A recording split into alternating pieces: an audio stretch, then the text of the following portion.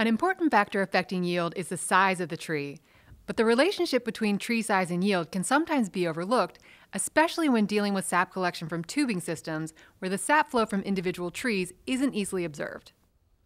So we know that yields generally increase with increasing tree size. The question is, how much more?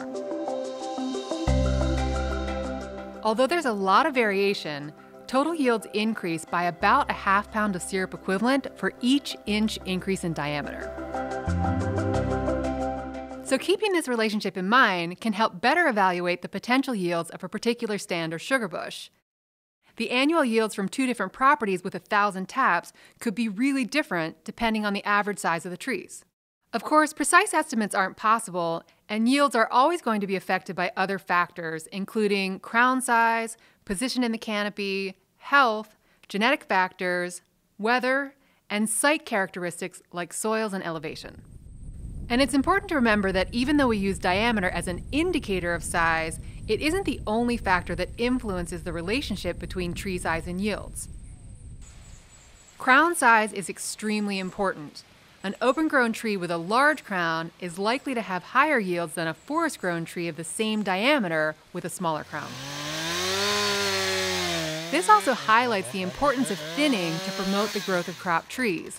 Giving a tree space and light to expand its crown not only increases its diameter growth rate, but also its capacity to produce and store sugar, and so ultimately its potential yields. The availability of clear, conductive wood for tapping is another factor to consider about tree size and yields. We know that obtaining the maximum yield possible from an individual tree depends on successfully drilling a tap hole into conductive wood. Tapping into brown, stained wood, which isn't conductive to sap, will result in significantly reduced yields.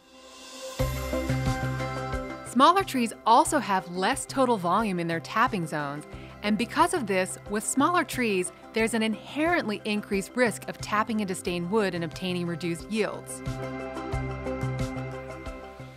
Further, many smaller trees have their crowns lower than the main canopy.